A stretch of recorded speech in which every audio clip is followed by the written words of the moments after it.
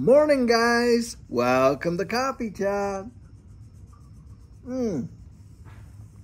Wow, I'll tell you what. Thank goodness it's Friday and that we have the weekend to look forward to because, guys, the wide world is reaching a new level of crazy. I kid you not. An article that I was reading today, and this is coming out of the UK, but don't worry, it's going to make its way onto our shores if it hasn't already, and I'm sure other people are following it to see just how it's going to go down. But it's a new energy bill, and it's a proposed energy bill. It's going in, I think, for its third reading or something to that effect, so it could become law. But the deal is this. They want to absolutely jail business owners and homeowners in this new energy bill if they don't go out there and, in an expedient way install all these smart meters and all this kind of stuff that, if you don't do it, you could face a year, mind you, not just like 30 days, 1 year in jail or a $15,000 fine. And it's only to actually pursue the government's or some folks in the government's agenda for this whole, net zero regs and all that. And guys, the thing that makes me so steamed when I hear this kind of stuff is this is not good governance. This is not representation for the people. This is not what the Westminster and what we would have here in the United States, these types of democracies where we elect folks to go in there and represent us as people and to put forth things that really help our society to function in a good way. No, what this is you got a bunch of lobbying groups out there that are pushing their own agenda down the throats of everybody else. And because they're not getting the big buy-in that they want with the carrot, you know what I mean, when they offered, all the incentives and this and that, and we'll give you so much off your taxes if you install these things and da-da-da-da. So now they're not getting the biggest buy-in on that. And so what do? Now they're starting to pull out the stick. Okay, if you don't do it, we're going to throw you in jail. We're going to fine you $15,000 pounds, not dollars. It is absolutely obscene. And these politicians need to be run out literally on a rail for what they're putting their people through. It's truly obscene, especially when you're dealing with a major energy crisis and the cost of, heating homes and things is just going up like that because, of course, what's going on over there in Europe and not being able to get, cheap energy like they once could before this whole thing went down. And now what they're doing is throwing this on the backs of the people. It is just, I'm telling you, it's wrong on every level. That's what it is.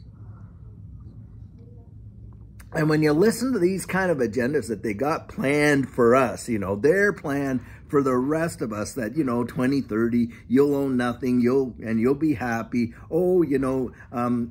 Most people shouldn't even be able to be allowed to own a vehicle because, well, they can't be responsible to use it in the way that they should, according to these people. Meanwhile, these same folks can jet set all around the world and go to Davos every year. And I'm telling you, what goes on there is truly obscene. When you actually see the, the photos and stuff, we're not talking about the general council meetings when they come out and do all their spiels and that, but all these after hours parties and the absolute obscenity that goes on is truly immoral. And I'll tell you what, the scripture has in Psalm 1, and I share this sometimes in my coaching sessions and stuff like that. But Psalm 1 says, blessed is the man who does not walk in what? The counsel of the ungodly. I mean, whether you're a believer or not, who wants to take advice from someone who's cheating on their wife, cheating on their taxes, cheat, all this kind of stuff, stabbing their friends in the back, and on and on and on. But these are the guys that want to come out. They live some of the most immoral lives that you can imagine.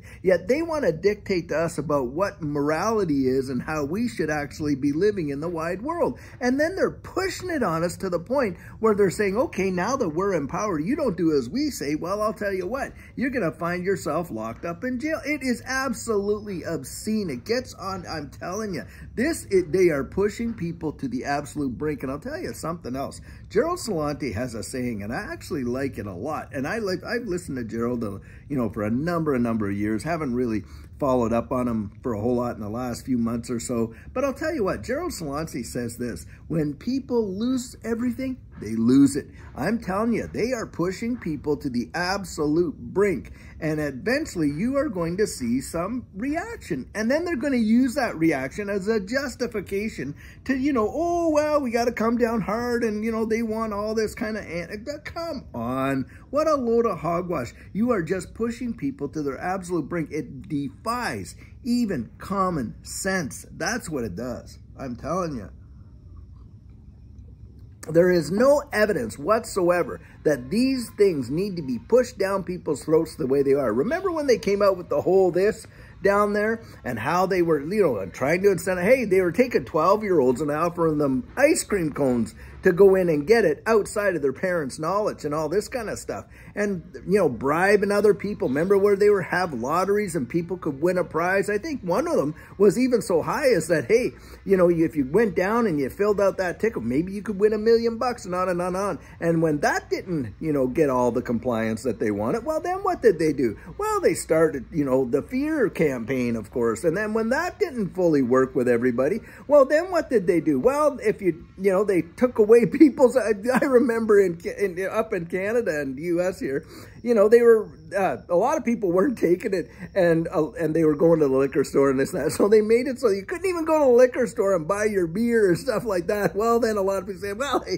can't live without my beer. I better go, do what I got to do to get that. And so they just pulled everything out of the book until literally they made it so you couldn't fly, you couldn't take the train, you couldn't, they hardly could take a bicycle. And if you were walking down the street, and, you didn't have something over here, they were on your case like a fly on poop. And this is the kind of way these tyrants work. As far as I'm concerned, that's exactly what they are. Guys, I don't know how much play this one's going to get, but I'll tell you what, I just had to come out and say it because it's just getting beyond ridiculous. I mean, it's a new level of crazy when they're putting this stuff out there. And I'm telling you what, when you think of these countries over there, remember how battered the UK was after World War II, and you had an entire generation of total industry. I mean, you have got to give these European countries credit. They built themselves up right out of the rubble. And I'm telling you, a lot of these people that fought for that freedom would be rolling over in their graves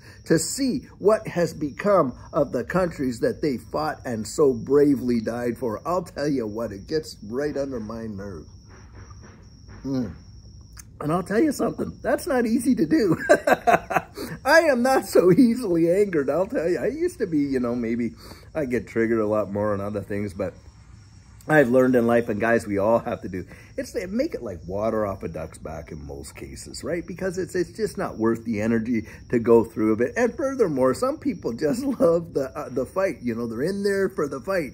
They're in there for the argument. They don't care what the end result is because the joy for them is the conflict. It's not the resolution. They're not looking to resolve it. They're looking to scrap it out. There are people out there that is exactly what they're living for. You see them in the comments. They'll say an antagonizing things only to get a reaction, and it floats their boat for some reason. It's almost like an addiction to them. It doesn't even matter what the issue is. They just like the argument. And so, of course, you're better off not to give it to them. I mean, even the scripture says, hey, look, it's kind of, in a way, it's dangerous to kind of, argue with a fool, right? Because it's crazy. Guys, I'll tell you, the world is changing fast, and that's why we have to keep our own sense about us. Have a constitution inside ourselves. What's right? What's wrong? Why? Why is it black and white like that? And there are absolutes. The truth has, I'll tell you what, the truth is not a variable, is it? It's not something that, you can just, this is truth today, but it failed to be truth. 2 + 2 is going to be 2 + 2 = 4. From now till, Jesus comes, it's always going to be 4. But of course, if you try to make truth relative, then it becomes circumstantial. What do they call that? Situational ethics. Come on, guys. There's no real such thing. It's not ethical at all. It's not a situational ethic. Well, in this situation, I mean, give me a break. Carve out character in your life. I'm going to tell you what. It's something that it's a gift you give for yourself, and nobody can take that from you. No one can take it from you, and you're the one that gets to decide. And I'll tell you what, character is one of those things that is very wanting in the world today, where a person is as good as their word. Remember that? Remember when you could put your hand to it, shake on it, and it was as done a deal as if you put and signed it with your name on the paper? That doesn't hardly exist anymore. Do we really trust one another? No, we don't. And that's why we've got, technology doing it for us, and we call it a trustless system, because we don't have to trust one another. We end up trusting the technology. In a way, that's a very sad commentary, to be sure, because gone are the days where you could look someone in the eye and genuinely know what's in their spirit and trust that they're going to keep their word and walk away with full confidence. Nowadays, people barely even trust that you're going to do what you say you're going to do, because most people don't, guys. Unfortunately, that's the way it is. And you know what the scripture says? A righteous man keeps his word even when it hurts. And that's something that, we've got to be able to do. And why is that? Because they hold their integrity above their comfort. That's why integrity matters, guys. Be men and women. Nobility is not something people are born with. I don't care what family bloodline they come from. Nobility isn't something somebody's born with. It's something that someone cultivates. That's what it is. And I'll tell you what, you guys out there, in my estimation, you come from a royal priesthood. The scripture literally says, for those of us that follow Christ in this way, that we come from a line of priests and kings, a royal priesthood. Guys, that's reality. You can be that. You can be that. Don't let anyone tell you that you cannot live above the level of your circumstance and walk like a king in the midst of all that chaos, and a queen, because you sure can. That's at least my encouragement, I'll tell you what.